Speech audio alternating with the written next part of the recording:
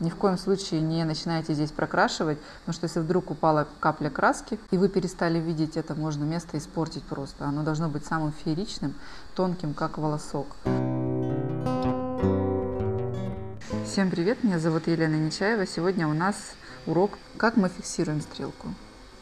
Очень важная, самая важная линия – это нижняя. То есть если зафиксировать ее, то уже очень сложно потерять, в принципе, форму, только если вы создадите, допустим, дугу по верхней линии.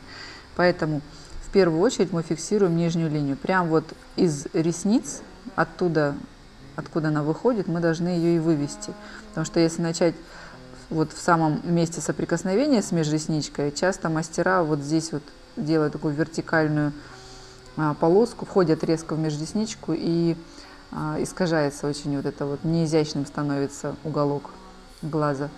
Просто иногда вот эта нижняя линия, она идет выше, чем заканчиваются ресницы, и это место важно сделать тоже очень красивым таким. То есть нижняя линия входит в межресничку и как бы вливается в нижнюю часть межреснички всей. И вот таким образом натянут глаз, плоская поверхность, натянута кожа, и вертикальными маленькими штрихами вы фиксируете нижнюю часть стрелки.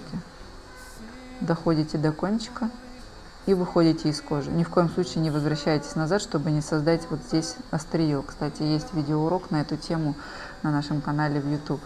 И потом вы должны зафиксировать внешнюю линию, потому что она тоже очень важна.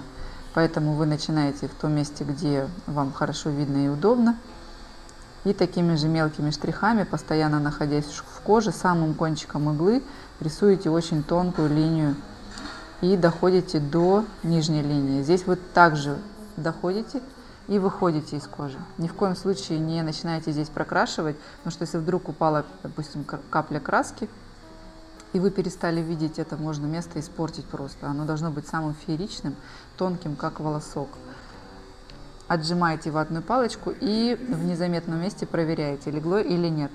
Если легло, то вы прокрашиваете всю середину. Если не легло, тогда вы по этой же тонкой линии еще раз проходите, но, возможно, с чуть-чуть большим нажимом или с чуть-чуть меньшей скоростью, чтобы пигмент все-таки лег, и вот эта вот линия ваша, как трафарет, была идеально видна.